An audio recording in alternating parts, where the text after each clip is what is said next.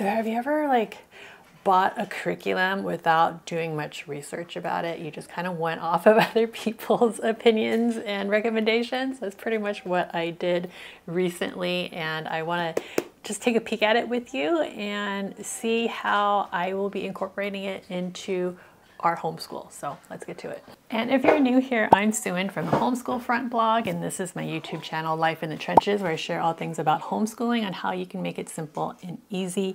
And as some of you know, I used to be a middle school history teacher, and now I homeschool my 3 kids, and they are, gotta think about this, 12, 8, and 5. I have no clue about this curriculum. All I know, it's the simplest writing program you'll ever use. And I know that we use Brave Writer. I've mentioned that before, and that's more for creative writing, in my opinion, and to find the writer's voice. Whereas structure, this is where this comes in when we talk about writing structure. I know, according to like Charlotte Mason and Brave Writer, like if you do copy work and dictation, then your kids will learn writing mechanics through that. But the thing is that we don't do that because I don't know, we just don't, it just never really fit into what we do for whatever reason.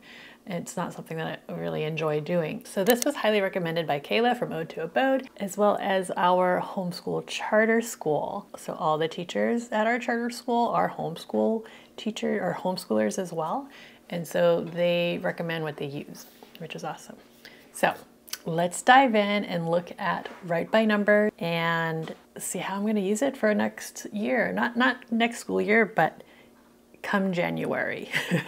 Because right now we're not really homeschooling because holidays, chaotic mess. I mean, we do some stuff, but it's just, I don't want to introduce something new when our schedule and our routines are kind of off kilter. We'll wait to start this in January when things slow down again. So let's get to it. So there's 2 books. We have the teacher book and we have the student book. And this is something that can be used throughout their education. And you can start when they're super young, you can start whenever.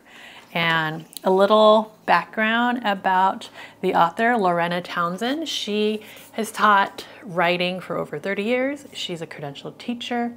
She has a master's, I think, in English. She homeschooled her 5 kids.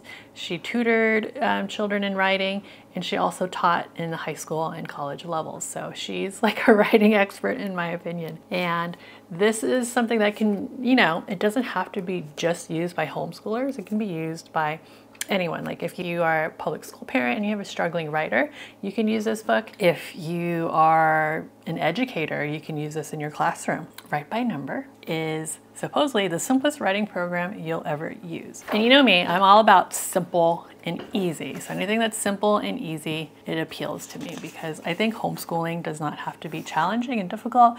We don't need like a ton of curriculum. Writing is just, I don't know. Teaching, I mean, I love writing, but teaching writing, like the writing mechanics, is not something that I enjoy. And I've tried like IEW, we've tried other types of teaching curriculum, and they just never really worked for our style. And I feel like this is going to be helpful because it's nice, from what I understand, it's nicely structured. Here we have the scope and sequence. So we have different stages, 1 through 12. This is about writing structure, writing appearance, grammar, usage and mechanics, and stage 1. So I'm going to start, even though my son is not, my 12-year-old is not at stage 1, and my 5 and 8-year-old are at stage 1. I'm going to start all of them at the same time, at the same stage. And I know my oldest son, he's going to progress very quickly, while my younger ones will probably spend more time doing this. I don't know if it's like an everyday thing or what, I don't know. Stage 1, a first power sentence, so overview. So we have goals, objectives, readiness, assessment, differentiation, cross-curricular integration. I like this. In any subject requiring a written sentence, ask students to write it using stage 1 Write by Number requirements. And so one of the reasons why I thought this was great is because I could use it with other subjects. I'm all about integrating subjects because this just makes things a lot easier rather than having to do a bunch of different separate things. So history is something I love to teach. So most likely we'll incorporate this with our history. Maybe with science too. We'll see. So we have Common Core standards, if that's something you follow, or if you're like a public school teacher, you need that. We have teacher resources and student materials. Here on the side, you'll see like the paragraph structure. So this is the write by number. This is the number part of write by numbers. So we are stage 1. We're doing a first power sentence, and we have goals here, and we have examples here. We have how to teach stage 1, dependent learners, independent learners. So for my 2 younger kids, they're dependent learners. So I would follow this guideline, where my independent learners, my oldest son, he could do this on his own easily. So they recommend for independent learners, spend 15 minutes per day writing first power sentences until they meet the requirements to move to stage 2. So assignments, evaluation checklist. So, I mean, there's a lot here to read through, but you just, you know, stream a movie and just have your kids like zone out on tech for a while you go through all this and see how you're going to use it in your homeschool. You don't have to be constantly educating your kids, like, you know, just take a break. Stage 2. So obviously stage 1 is very easy. Stage 2, we have the 1, 2, 2 paragraph. Again, it's pretty much lined up exactly the same. We have assignments here, worksheets that may help teach, evaluation, student samples, special needs, when to move to stage 3. This is quite simple. Stage 3, the 1, 2, 3, 2, 3 paragraph. She explains what these are. I'm not going to go into detail because I don't know yet. I have to read this. Like I said, this is the first time I'm looking at this. And so you are viewing this with the same eyes that I am. So the layout's pretty much the same for the teacher book. And I don't want you to get too bored, so I'm just going to zoom through this real quick. And as you can see, the different stages,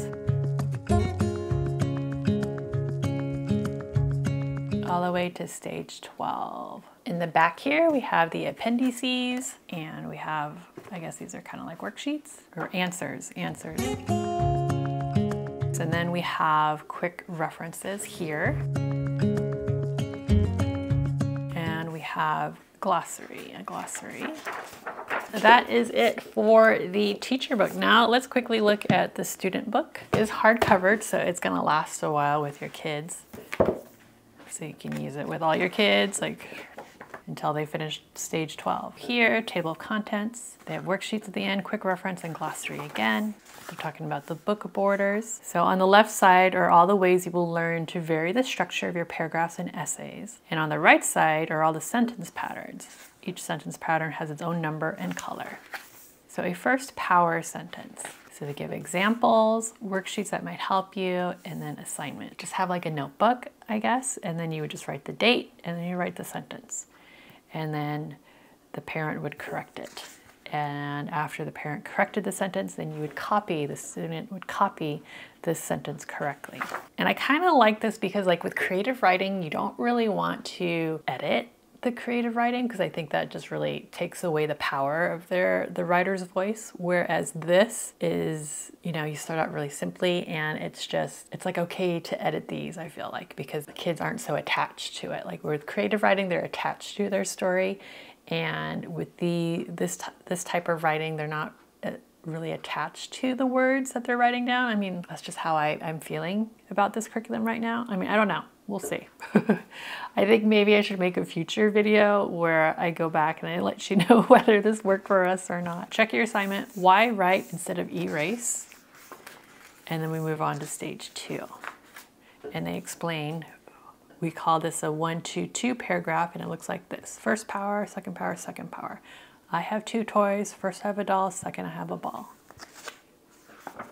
Second power, signal ideas. Paragraph examples. So they're writing like short little paragraphs is what they're doing. Ordinal numbers, student samples. I like how they have samples. Writer's block, kids can get stuck. They don't know what to write about. So having samples helps them write. I don't see any problem with that. Assignment, worksheets that might help. Written sample, check your assignment. And then we move on to stage 3. And again, tell you why it's called a 1, 2, 3, 2, 3 paragraph right here. Yeah, I'm liking this. It is simple. Does look very easy to use. You know, just write it in our little notebook and we're good to go. So I'm just going to quickly zoom through this because I don't want you to be too bored.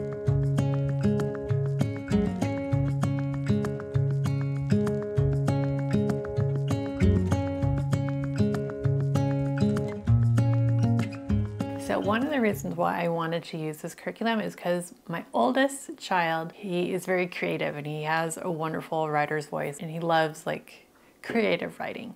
But the writing structure, like in the past when I've tried to edit like his creative writing, he got very defensive and I wanted to do something that did not offend him in some way.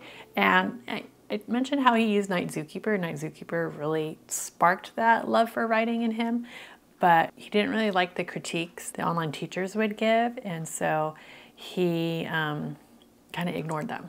And so, yeah.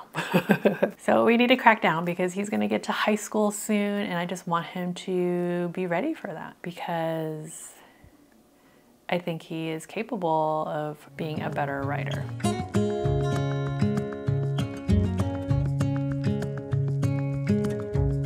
And if you're wondering what these colors are right here, correlate with a number, which I believe correlates with one of these numbers, so the sentence structure.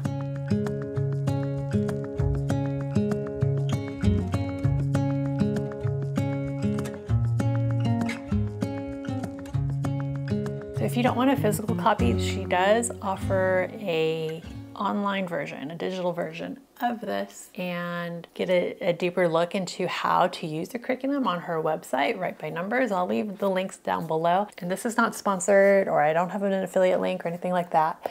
I just wanted to share this with you because a few of you asked about it, and I just wanted to give you a heads up of what it's like. If you found value in this video, please hit that like button. And if you haven't subscribed yet, please do so. My goal, I have a goal of reaching 1,000 subscribers. I know that's not much, but for me, that's enough. 1,000 subscribers by the end of the year, which is quickly approaching. So please subscribe if you haven't yet. And if you're watching this after the new year, subscribe anyway, because I'd love to have you join my little homeschool family here on YouTube. And if you're interested in seeing how we use Night Zookeeper for creative writing, make sure you check out this video here, and I'll see you guys in the next one. Ciao.